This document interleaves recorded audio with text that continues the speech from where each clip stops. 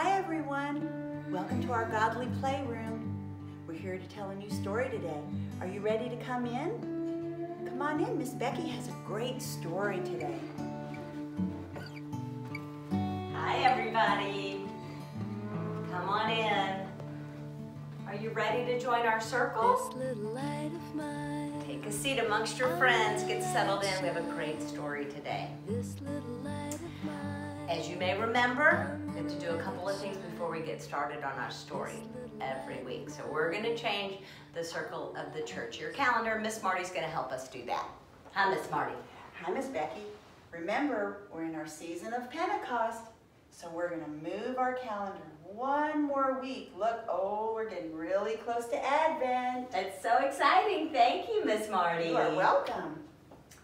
Also, last week, Miss Marty reminded us that this is a sacred space. And one of the ways that we can tell this is a sacred space is by lighting our Christ candle. And you all can grab your Christ candle from your art boxes and turn that on and make your home a sacred space also. This reminds us that Jesus is with us during these lessons and in every moment of every day. So if you're ready, we're going to start telling this story. So pay attention to where I go to find this story so you will always know where to find it if you want to retell this story or revisit this story. So this story happens in the desert. So we've had a lot of stories that happen in the desert lately, so we have one more today. The desert box is over here underneath the circle of the church here. And this guy is really heavy. And I've got a few more things I need to get. And these are over here on the Old Testament shelves. And I need a basket to help with the story. So a lot of wonderful and important things happened to the people of God in the desert. And like we talked about, we cannot get the whole desert in this classroom. So this is just a little piece of the desert.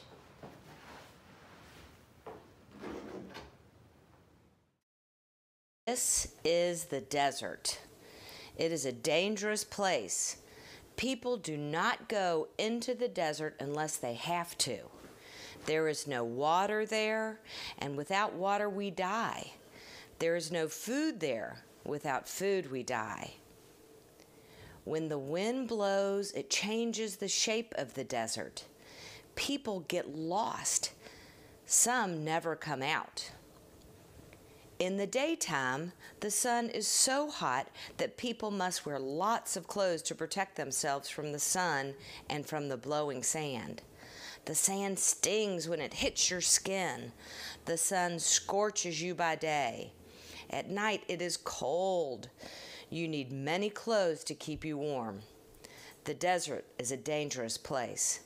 People only go there if they have to. The people of God went through the water into freedom.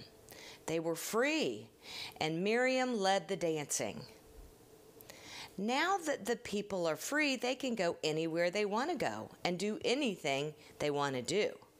Where will they go now? What is the best way? God loved the people so much that God showed them the 10 best ways to live. Sometimes these ways are called the 10 Commandments. As the people traveled across the desert, they followed fire by night and smoke by day. They began to complain. Some even wanted to go back to Egypt. There was not enough food. There was not enough water. God helped Moses find food and water. Finally, they came to the great mountain. The people came close to the mountain, but they were afraid to touch it. Mount Sinai was covered with fire and smoke. Moses was the only one who had the courage to climb up into the fire and the smoke to meet God. When Moses was on top of the mountain, he came so close to God, and God came so close to him that he knew what God wanted him to do. God wanted him to write the 10 best ways to live on stones and bring them down the mountain to the people. God gave the 10 commandments to Moses. Moses gave them to the people, and they gave them to us.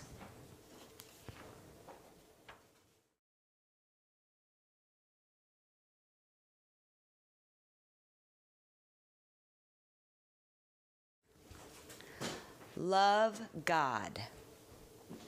Love people. God loves us. Don't serve other gods. Make no idols to worship. Be serious when you say my name. Keep the Sabbath holy. Honor your mother and father. Don't kill. Don't break your marriage. Don't steal. Don't lie. Don't even want what others have. I know these are all hard. God did not say that these are the 10 easy things to do. They are the 10 best ways to live, the 10 commandments.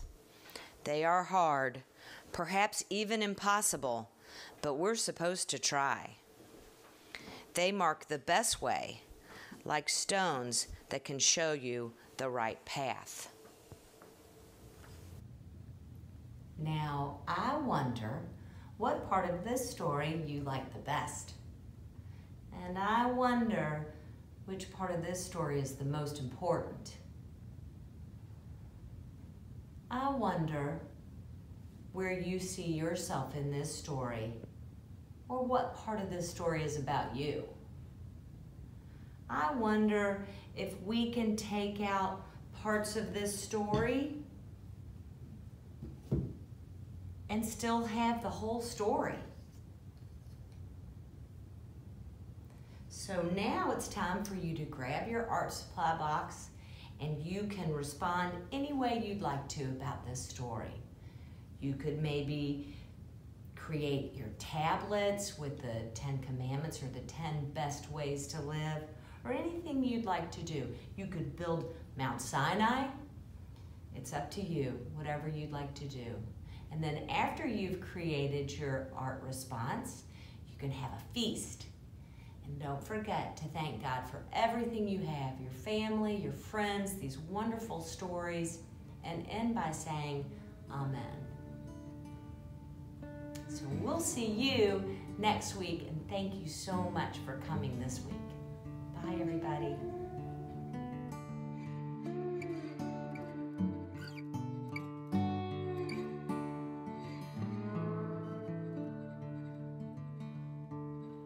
This little light of mine, I'm gonna let it shine. This little light of mine, I'm gonna let it shine.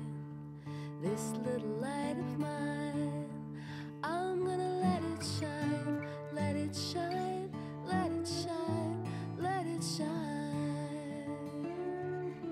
Everywhere I go, I'm gonna let it shine. Everywhere I go, I'm gonna let it shine.